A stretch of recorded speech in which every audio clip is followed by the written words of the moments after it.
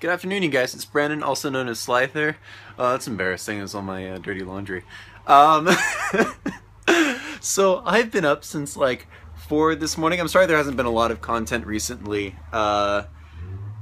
This past 48 hours has just been absolutely crazy.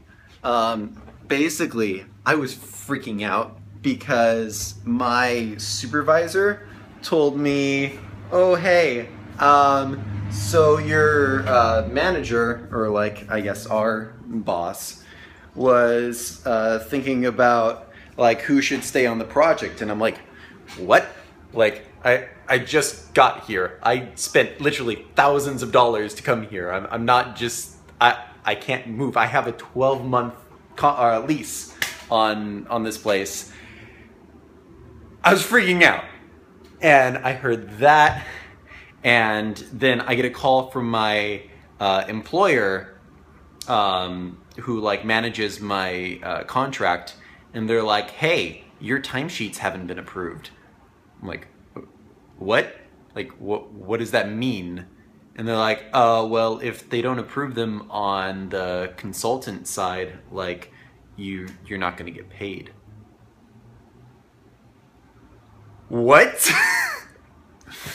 So, I heard all of this Wednesday. This is Friday now that I'm making this video. I've gotten maybe 7 hours of sleep in the past 48, if that wasn't already visible in my other videos. Not that I was sleeping fantastic anyway. I kind of need to go to the chiropractor. But yeah, it was insane. I talked with my manager this morning, got everything situated. I'm fine. I'm there. I'm good.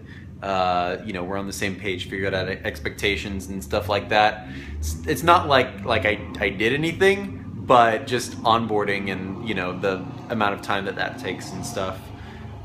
So yeah, I'm set there, and I've been trying to log in to the consultant timesheet thing, because I have to keep 2 timesheets, one for CBS and one for the consultants. And I couldn't log into the consultant one for like the whole month that I've been here.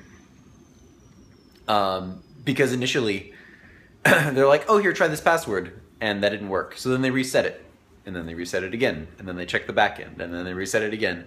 And probably 8 different times, we found out about halfway through that they had my date of birth wrong. So part of the password that was being generated was the date of birth.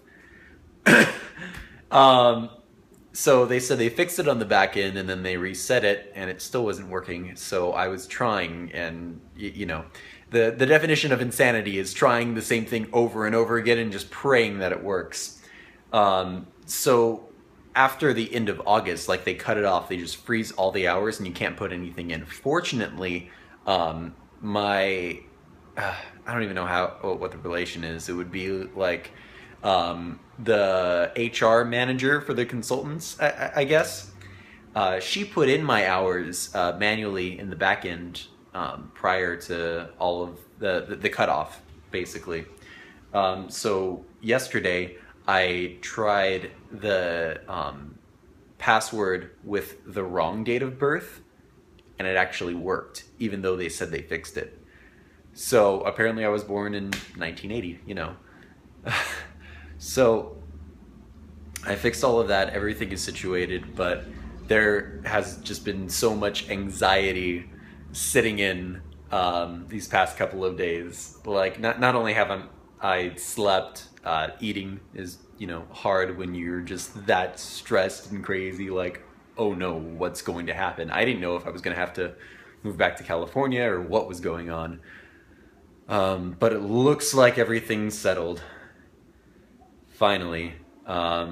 I should be getting my first paycheck on the 15th. I have like just enough money and food to make it there without like going in debt. It's a very humbling experience. But I'm good. I'm good.